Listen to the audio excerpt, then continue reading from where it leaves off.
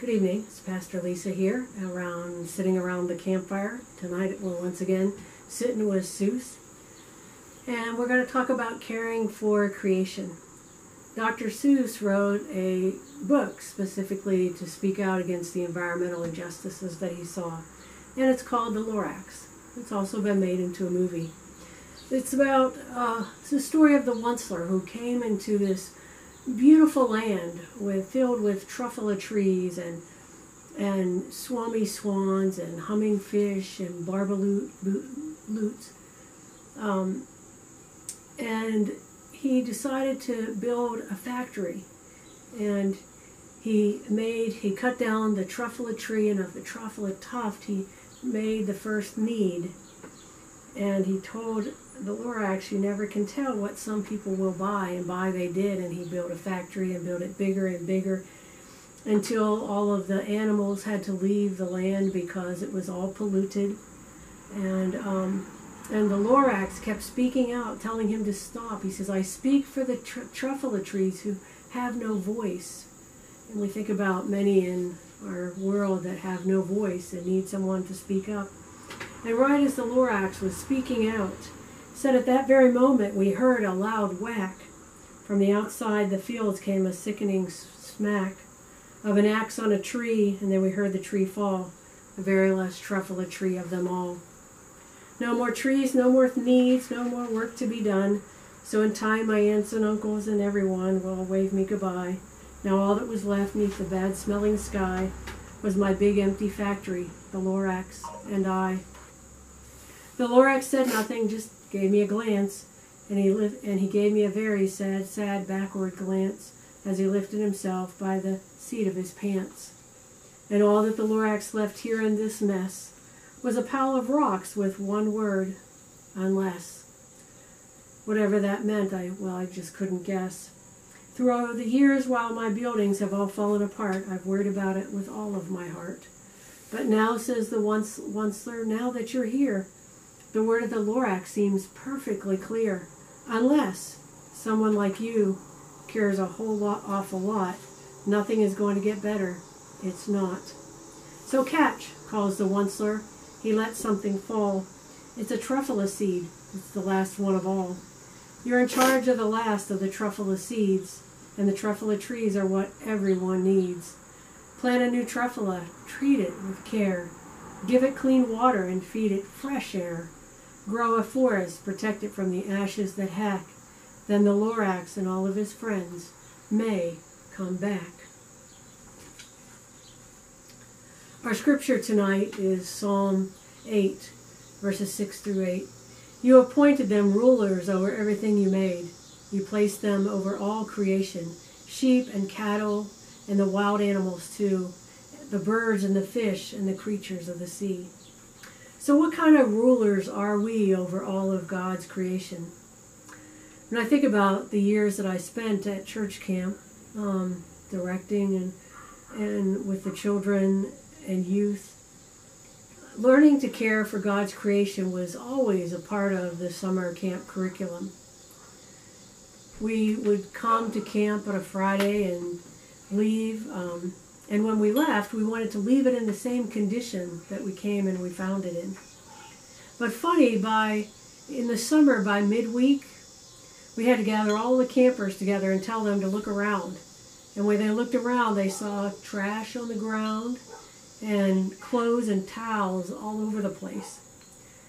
So we had to explain that caring for creation sometimes means caring for our own stuff and not leaving it everywhere. As I thought about Psalm 8 and what it means to be rulers and caring for creation, I think for me it means being immersed in creation in such a way that we come to realize its beauty and power as a true gift of God. So often we don't even really think about creation beyond the thought of, oh look, here's a pretty flower. So tonight, as we're sitting here around the campfire, I'm just going to share some of my experiences of being immersed in nature and God's creation at camp. As I'm sharing, maybe you'll find yourself immersed in God's creation. As I walked every morning at Camp Living Waters down the hill to go to the dining hall to help with breakfast, I walked by the pond, and it was so peaceful, and the swans were swimming around. There were 2 of them, and you could hear the Shawnee Creek rippling by, which was on the other side. One summer I ended up helping to mow, and I would mow sections of the big meadow of grass, and it seemed like I was just surrounded by the sight and the smells and the sounds of God's creation. In the evening, I would walk up to the Pioneer area and sit in the rock quarry, and I just felt safe being surrounded by God's rock wall. Although I did admit that one night I went up to the top of the hill and kind of was looking over the rock wall, and the next day I realized how close I was to the edge and how unsafe I was that time, and it was definitely not a good idea. So I never did it again. At Slumber Falls in Texas, it was just peaceful sitting at the river. You could see the rush of this Slumber Falls and the power of it, but yet the peace of the little pool coming into the Slumber Falls.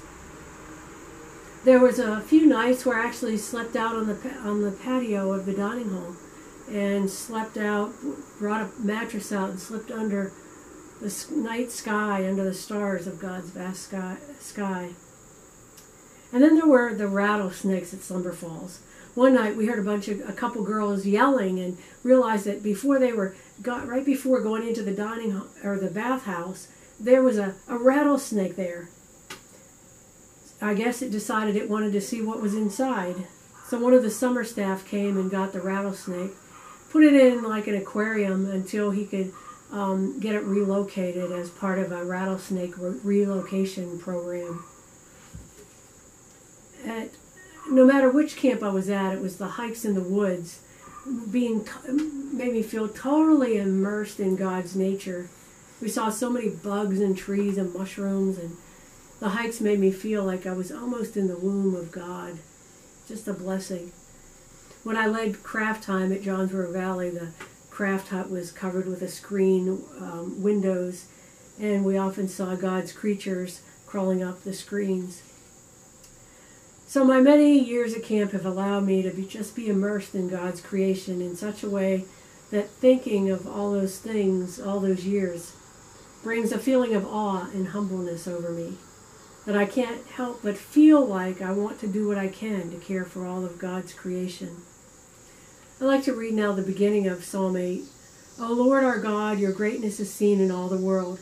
Your praise reaches up to heavens. It is sung by children and babies. You are safe and secure from all your enemies. You stop anyone who opposes you. When I look at the sky which you have made, at the moon and the stars which you set in their places, what are human beings that you think of them, mere mortals that you care for them? And yet you have made them only inferior to yourself. You crowned them with glory and honor. You appointed them rulers over everything you have made. You placed them over all creation, sheep and cattle, wild animals too, birds and fish, and the creatures of the sea. O Lord, our Lord, your greatness is seen in all of the world. Tonight I'd like to close with Morning Has Broken, even though it's the evening, but it lets us know that tomorrow a new morning will come with more beauty of God's creation. Morning has broken like the first morning. Blackbird has spoken like the first bird. Praise for the singing, praise for the morning, praise for them singing, fresh from the word. Sweet the rain's new fall, sunlit from heaven, like the first dew fall on the first grass. Praise for the sweetness of the wet garden, sprung in completeness where his feet pass. Let us pray. God, we are so thankful that we are part of your vast, wonderful, and awesome creation. You have given us the pleasure of living here in the beauty of it. Help us, though, God, to be caretakers of your creation, to be the voice of the Lorax for those who have no voices, for the trees and the rivers and the oceans. Help us to be mindful of the environmental injustices around it, to do what we can, governmentally and personally.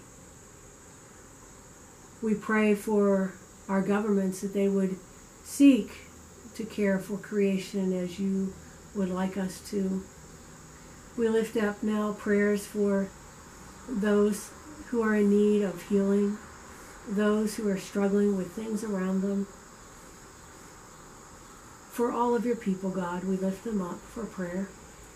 We are thankful for your presence ever, always in our lives, and for the safety and security that you bring to us in an uncertain and chaotic world. We pray for your justice, for your love, for your peace. Amen. Thank you. Have a good night.